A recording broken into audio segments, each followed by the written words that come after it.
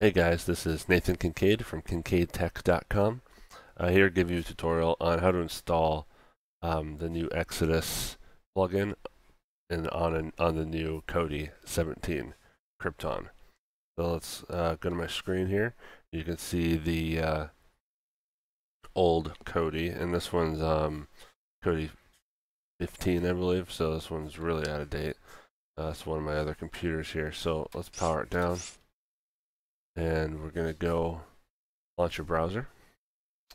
And we're going to go to Kodi.tv, like so, and click over here, download Kodi.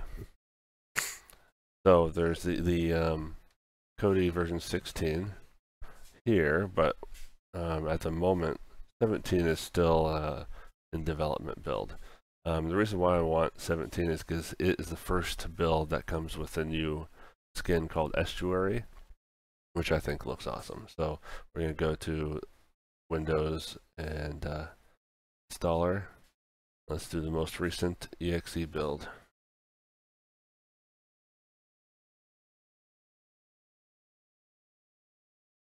I agree. Next.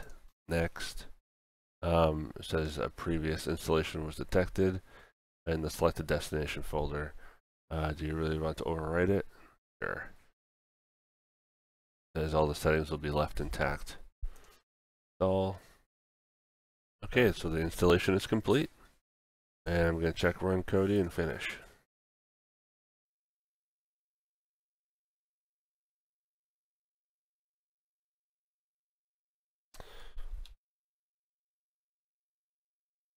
Okay. It's full screen here. You can hit the backslash key, and that toggles between full screen and windowed mode. So now I'm on the new Kodi 17. It still has the theme that I had before. Let's go in and change that. So when you install a fresh build of Kodi 17, it should default to the new Estuary theme. However, if you upgraded from a previous version, it's going to maintain whatever theme you had installed before. So I went into settings, system and appearance.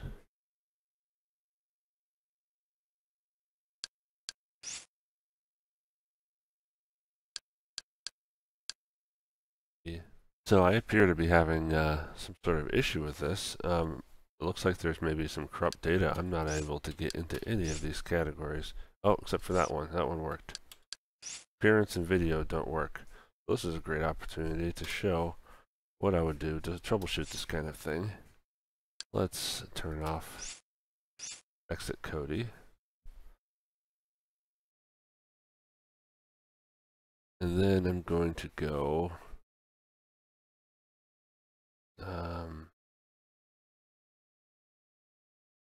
to the user data folder. So what I do is go into my user data folder, my user folder, and go to app data, roaming,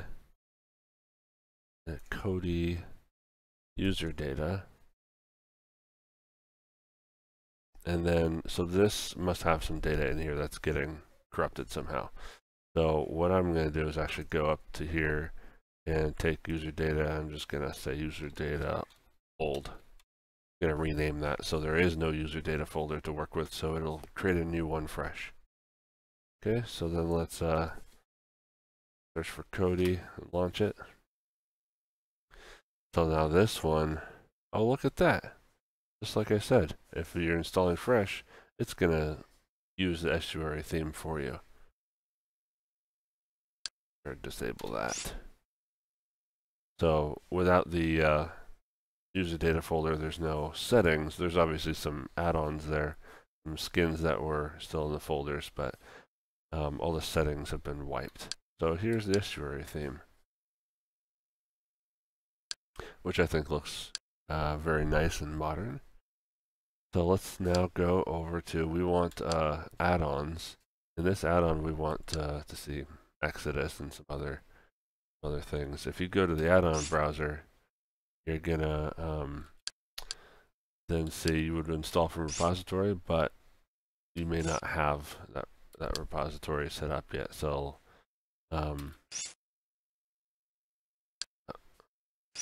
wants you to. Down at the bottom here was basic, and I changed it to advanced. Now in that folder that I'm in, I can see unknown sources. You're going to want to turn that on. Yes, we acknowledge the risks of this, but we're going to do it anyways. Okay, so install from a zip file. What we want to do is install a repository. Now I don't have the folder set up, but we're going to do it anyways. Okay, so install from a zip file. What we want to do is install a repository. Now I don't have the folder set up yet, so let's go back, and we are going over to this folder icon, and we're going to add a new source. And let's just select on that none box, and we're going to type http://fusion.tvaddons.ag. Hit done. And below we're going to type Fusion. Okay, so now we have a Fusion folder here, a source. So we can click on it just to check to make sure it works. Okay, it works. We have some folders in here. You should see start here and XBMC repos and scripts. Now go back. Let's go back to where we were before on add-ons and add-on browser. All from zip. Now we have a new row in here called Fusion.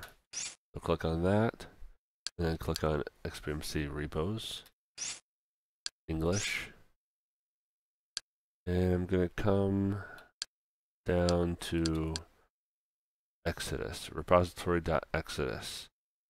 So this is the one that has, they're no longer in Lambda. It's the developer is Lambda, but for this one he created a separate repository just for it. So select that and it will install. Then you will want to install from repository. Now before we clicked on that and it went right into the categories of plugins, but now that we have more than one repository, it's letting you select. I like how the author is LMD with asterisks. That would be Lambda. Okay, so go over to video add-ons, and here's Exodus.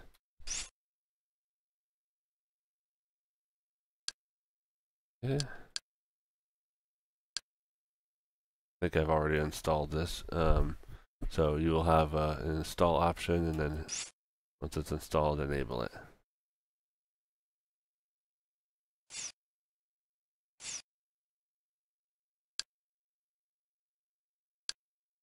Now, for some reason, this area doesn't refresh immediately. I've gone around for a few minutes before I saw it show up on the add-on screen. So for now, let's just go into Exodus. We can open it from here or go to configure. We want to do that. Let's go to configure first so we can go through the settings. So in general, we have appearance, and there's Exodus is the default, Genesis is the basically the classic version from their previous add-on, and there's Estuary, which the difference between this is the icons are actually more optimized for the Estuary theme or skin, so I like to choose that one. The icons look a little bit more refined that way due to the changes in the way Estuary displays. There's provider timeouts, indicators. We will actually want to change this after we have track.tv authorized. Let's go ahead and go that first. That should be under accounts. Tracked authorization. Okay, so it wants me to go there. What I'll do is make that smaller and do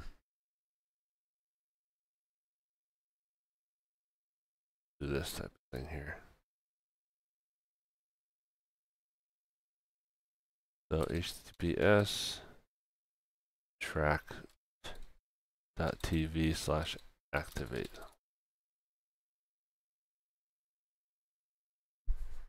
And type in the code.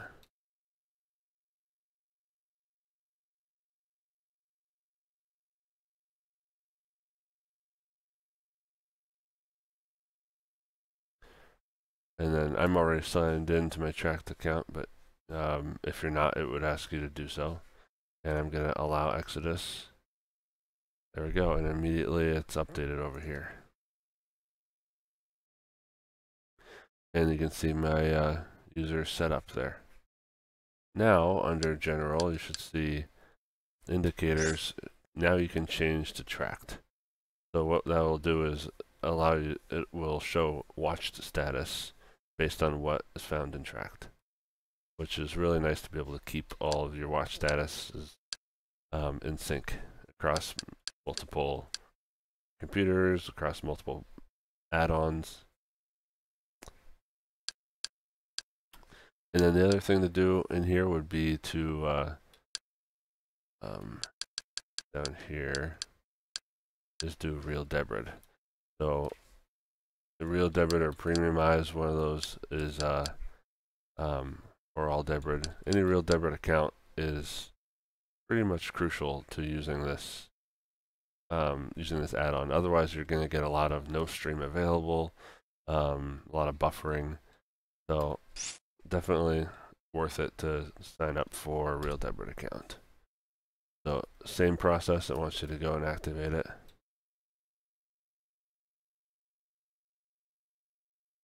real-debrid.com/device. For the code, that is 0.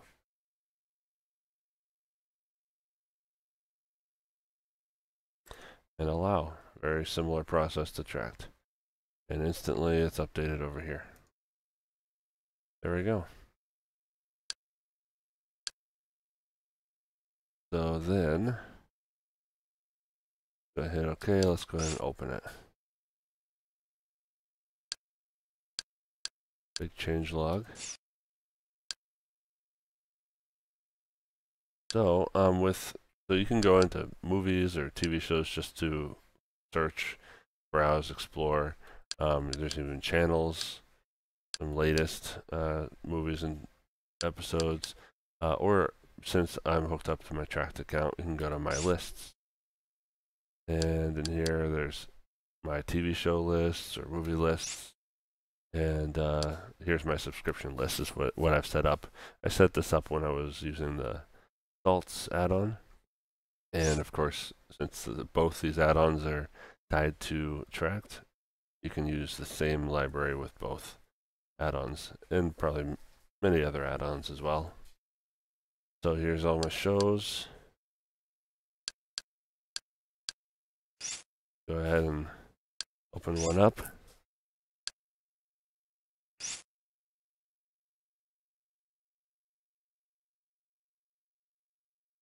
Most recent episode of Big Bang Theory. Let's give it a shot.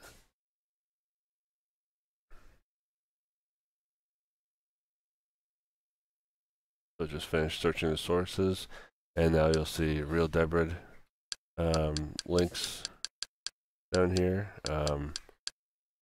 Pick one of these, and it should start playing just a moment.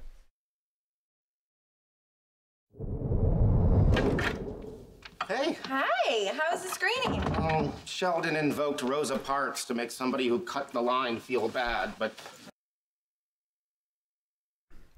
And that's how to do it.